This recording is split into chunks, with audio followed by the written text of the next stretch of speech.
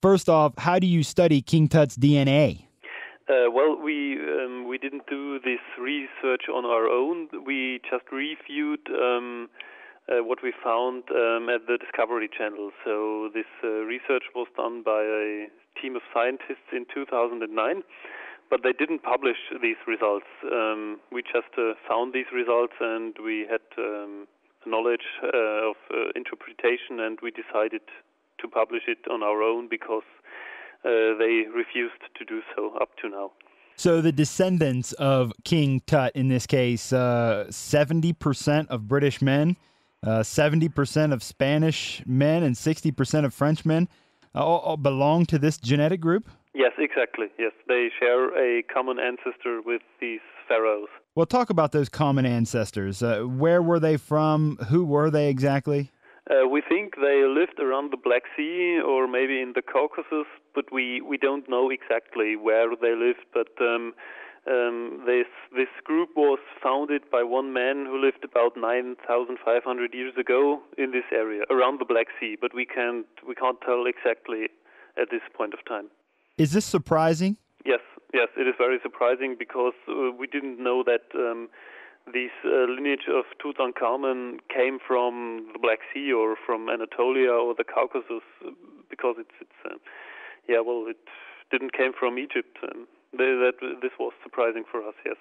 Is it possible that because the group seems to be so large and includes so many, for example, 70% of British men or 70% of Spanish men and 60% of French men, that kind of thing, is it possible that there are other famous pharaohs or other famous people that are in this group? Yes, I think so. It's possible.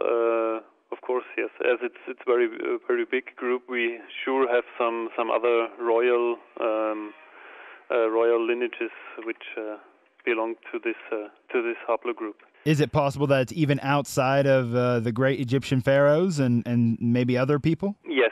We know of the last Russian Tsar, Nicholas II. He also belonged to the same haplogroup. He's also one of the famous ones who belonged to this group. And what else is your research focusing in on now? Where do you take it from here? What happens next? Well,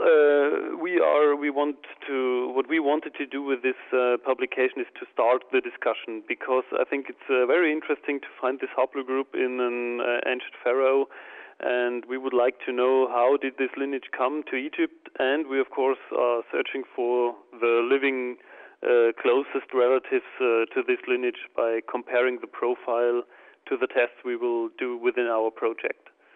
Well, we didn't mention the United States. I'm curious because a lot of the people in the United States, originally they've come from Europe. Mm-hmm. So have you studied the United States as well? Well, we often concentrate on the European countries because the customers of DNA companies from the United States do also want to know which European country they came from. Most Americans from Europe have British or